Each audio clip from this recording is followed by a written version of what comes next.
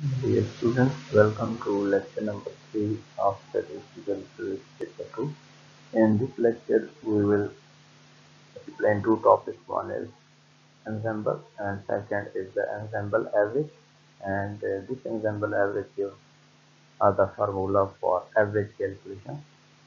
So in first topic in ensemble, we will define the ensemble and try to understand it. We will study its properties, characteristics, and we will define a state famous hypothesis known as ergodic hypothesis, and we will also try to understand the ensemble with some examples.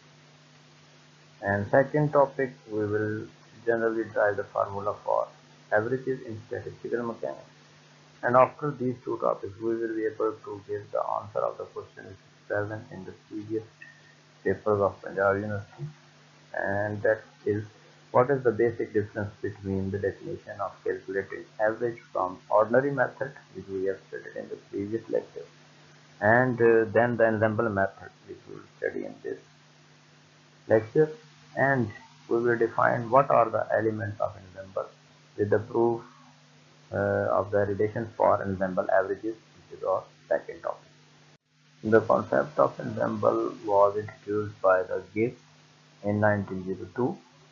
This concept enables us to calculate the average values of physical quantities, as we in statistical mechanics consider a system of gas contains n molecules, and these molecules are moving randomly and they have micro states, and we find the position q and momentum p of the particle, which defines the microstates of the system.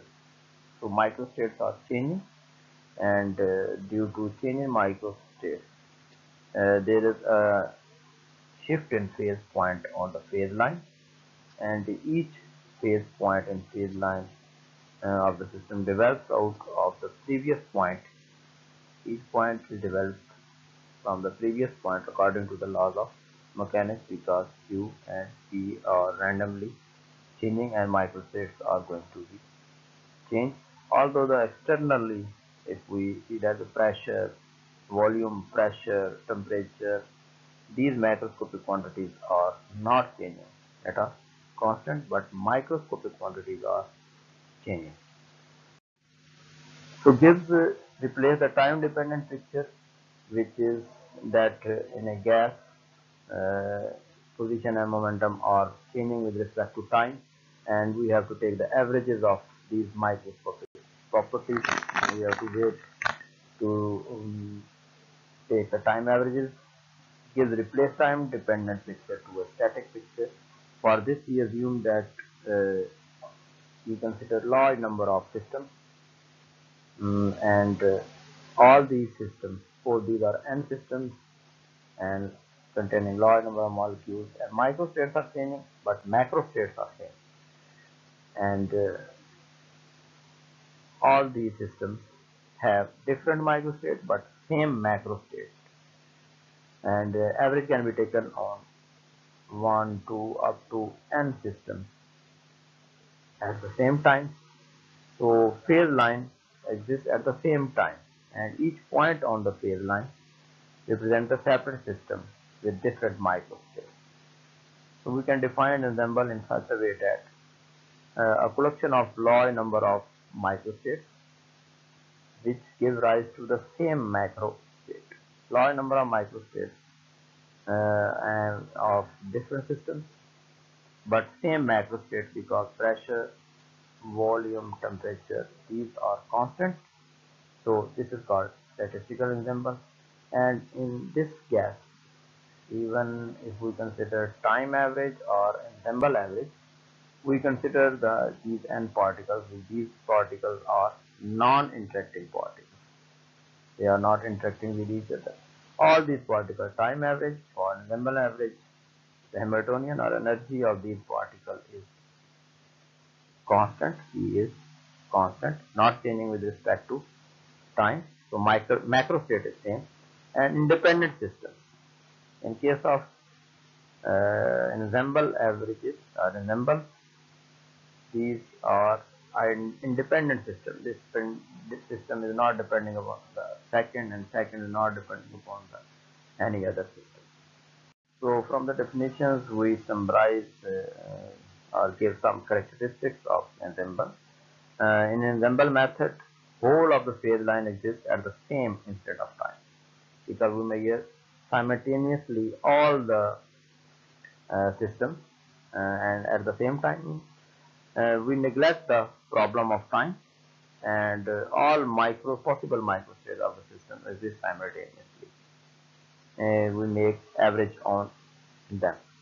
In ensemble, the time averaging over a single system is replaced by ensemble average.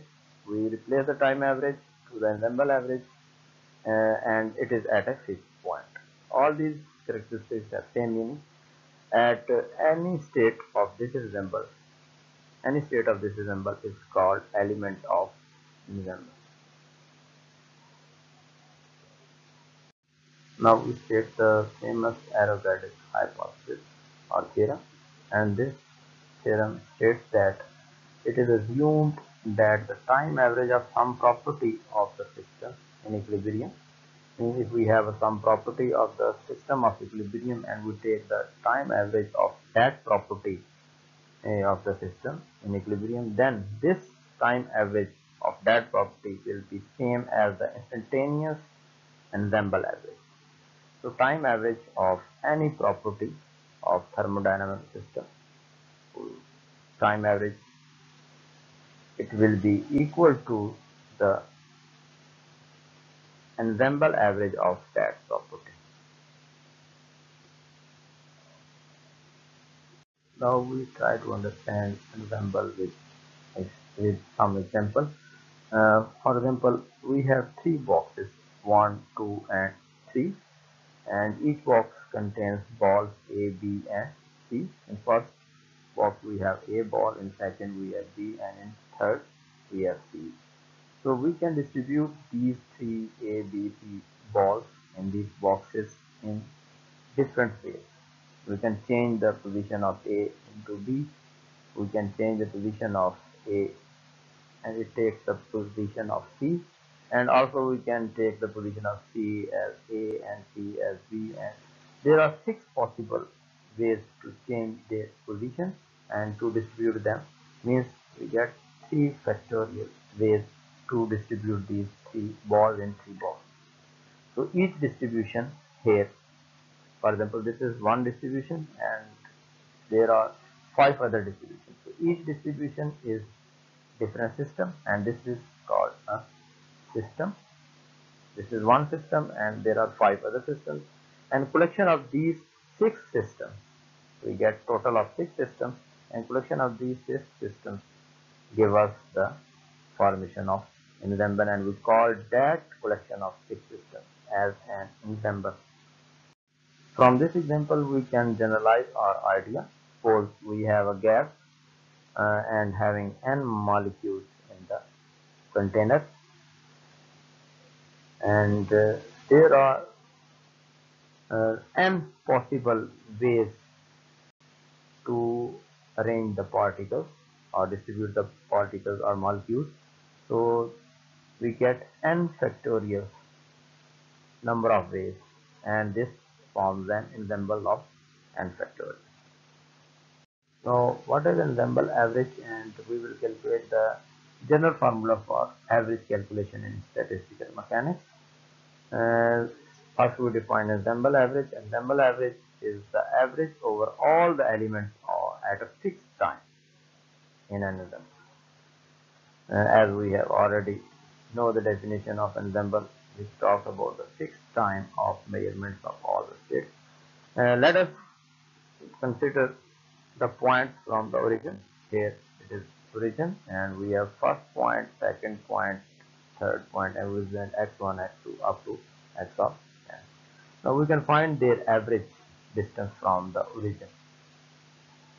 Adding all these and divided by total number of points, this gives us the average value of distance. It is not necessary that all the points may be equidistant from each other. The point may also be in this form, and that is x1, x2, and x3, x4. These are 4 times 4 points, and at position x5 there are 2 points. So we can add them as 4x4 and 2x5. So generally we can write 1 over n as taken as common, and sum of all these elements ni into xi. So we have derived the basic formula for average values.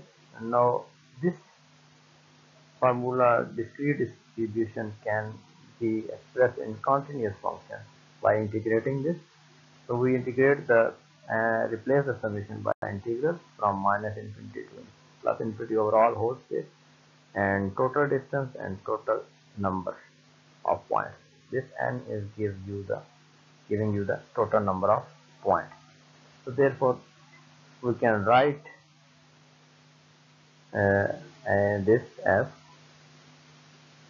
n is here, and we place total number of points in the denominator.